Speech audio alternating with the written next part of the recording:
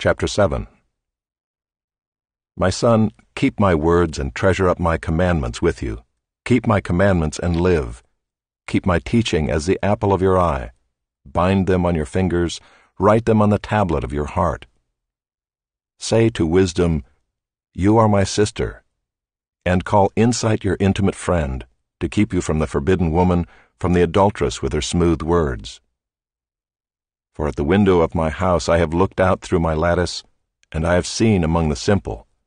I have perceived among the youths a young man lacking sense, passing along the street near her corner, taking the road to her house in the twilight, in the evening, at the time of night and darkness. And behold, the woman meets him, dressed as a prostitute, wily of heart. She is loud and wayward, her feet do not stay at home.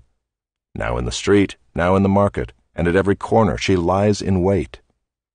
She seizes him and kisses him, and with bold face she says to him, "I had to offer sacrifices, and today I have paid my vows.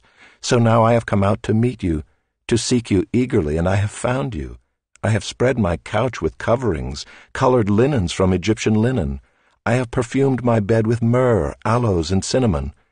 Come, let us take our fill of love till morning. Let us delight ourselves with love. For my husband is not at home. He is gone on a long journey. He took a bag of money with him. At full moon he will come home."